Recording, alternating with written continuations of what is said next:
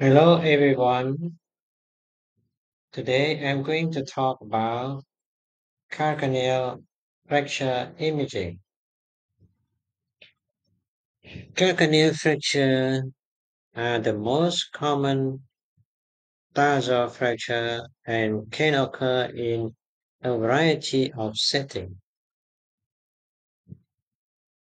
The calcaneus is the most commonly fractured tarsal bone and account for about 2% of all fractures and 60% of all tarsal fractures.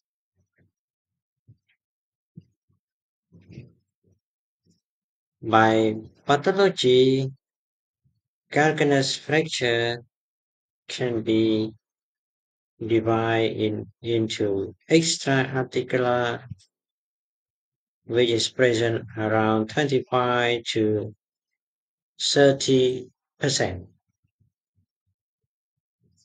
So what we can find in this form is anterior calcaneus process, calcaneal tuberosity, eversion fracture,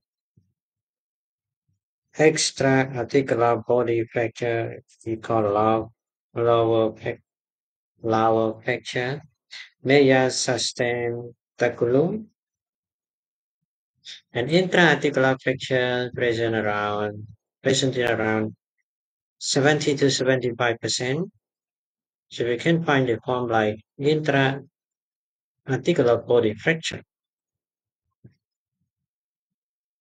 The calcaneus is also a common site of stress fracture occurring in the posterior superior aspect. Another method of classification is as tie-in fracture. The anterior process of the calcaneus is fractures. Type B, fracture of the mid calcaneus, trochlea process, and sustentaculum tali.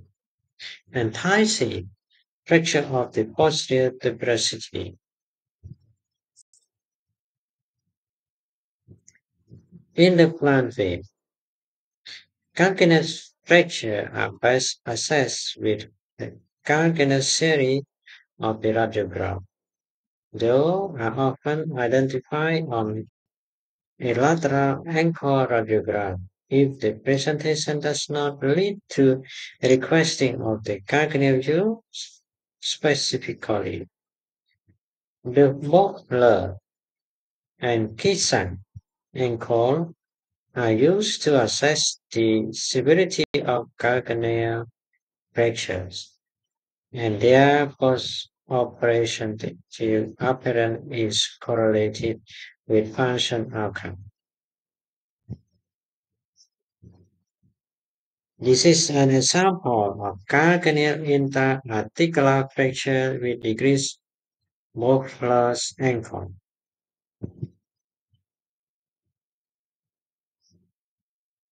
As we can see on the lateral view, you can see the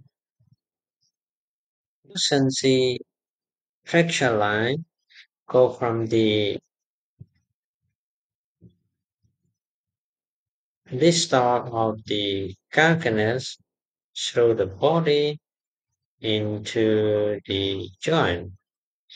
And we can appreciate on the so view of calcaneus view, we can see clearly the lucency line, curvilinear lucency line fracture.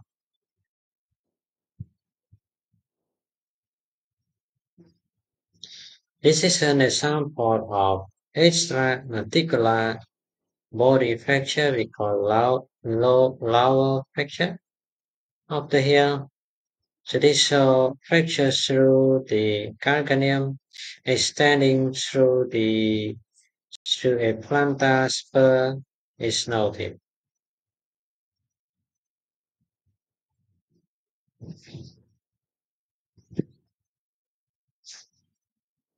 This is an example of calcaneus tuberosity eversion fracture. Subvention fracture at the insertion of the Achilles tendon with marked separation of fragments.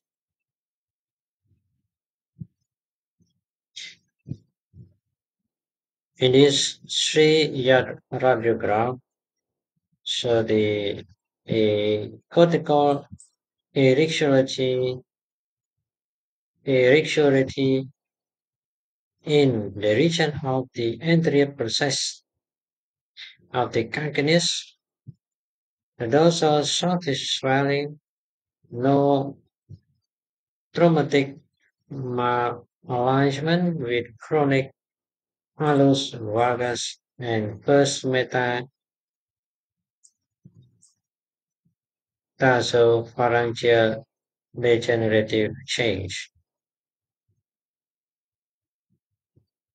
In CT, so CT is the modality of the choice to evaluate calcaneal fracture.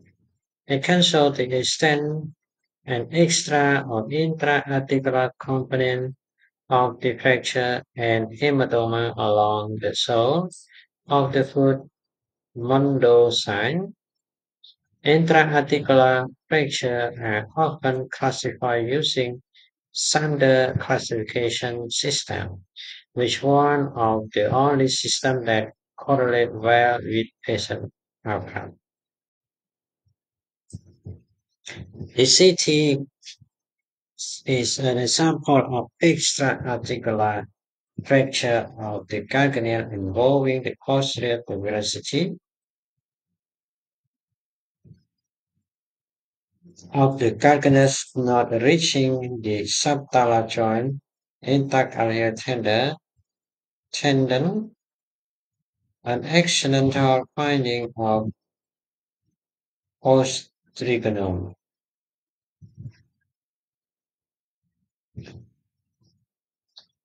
This is an example of lower fracture, comminuted fracture of the calcaneus extending to articular surface of the subtalar joint.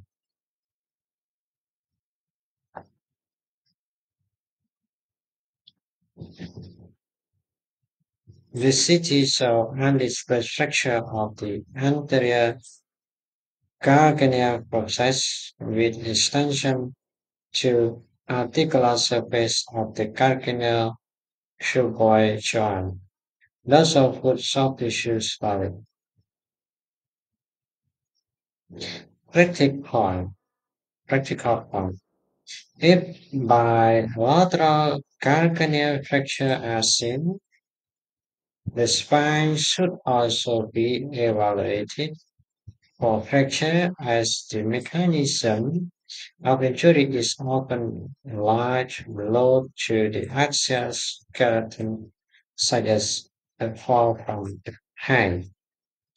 If an intra-articular calcaneal fracture is seen, the image should be scrutinized for a lateral malleolus flexions, which raise the likelihood of the peroneal tendon instability.